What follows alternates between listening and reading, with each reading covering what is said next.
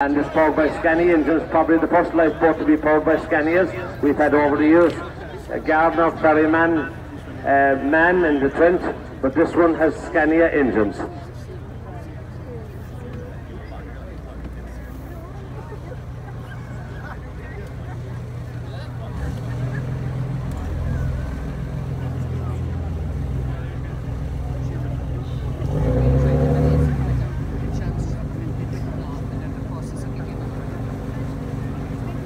Now the jets obviously can make, one jet can go astern and the other can go ahead, and the boat can turn very manoeuvrable altogether. The lads that delivered the training boat down from Belfast had bad weather off Wicklow Head, and they said it was actually a fantastic sea boat, so it has been well tested so far in the waters here on the Irish Sea and south along the 70-mile call there a month ago. No, I wasn't too happy about the Scania engines this morning at 5:15 when they passed my house on the way heading out to sea. But it is a lovely reassuring roar when you hear the noise of the engines heading out to help somebody. You can see the manoeuvrability now. You can turn the boat like a clock. Well, if you remember having a clock.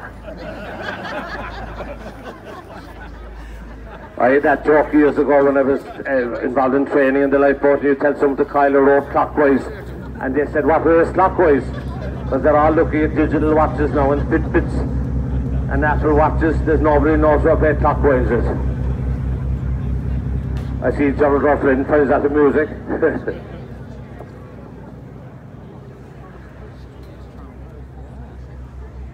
It's an absolutely fabulous boat. It probably will end up being the biggest number of single classes ever built, because the Arn I think went to about 50, but the Shannon will by far and away exceed that number.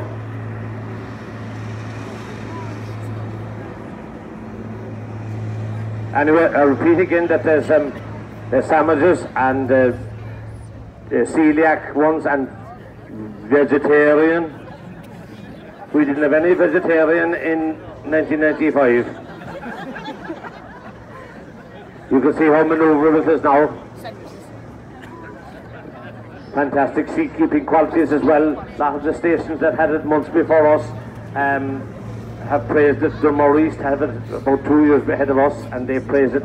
They said jokingly that they wouldn't take back the Trent if they got it, which is high praise indeed from a great station.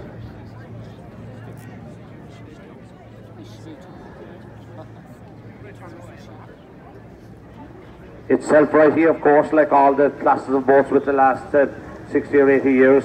It's self-righting. The wheelhouse is completely sealed, so that and the weight then of the fuel and the engines are down low, so that, heaven forbid, if it did capsize, that the geometry will prevent it staying in an upside-down position.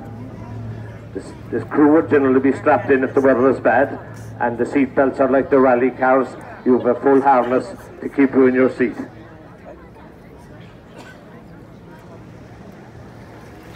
And I want to thank all the crew, including my own daughter, for being on board the boat there in the sun for an hour and a half or more, and give you up their time there to let us all enjoy this absolutely tremendous occasion.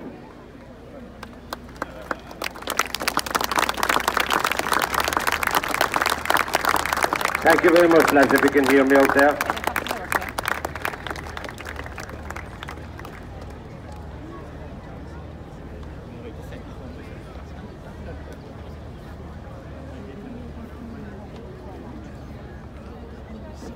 I forgot to say that the entry into the marquee for the marquee in Drumlish is at the eastern side. For those of you who are familiar with north, south, east and west, it's at the hotel side. Come in there and out the ramp here then, and there's loads of, well, not loads,